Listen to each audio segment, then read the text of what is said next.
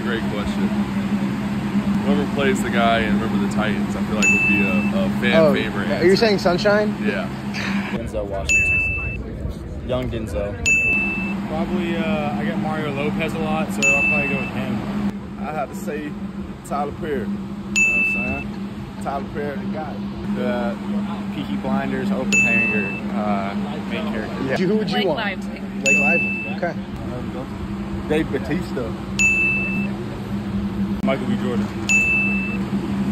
Michael B. Jordan. Let's go with like a young Denzel, man. Calm, cool, collected, you know, facing adversity, knows what to do.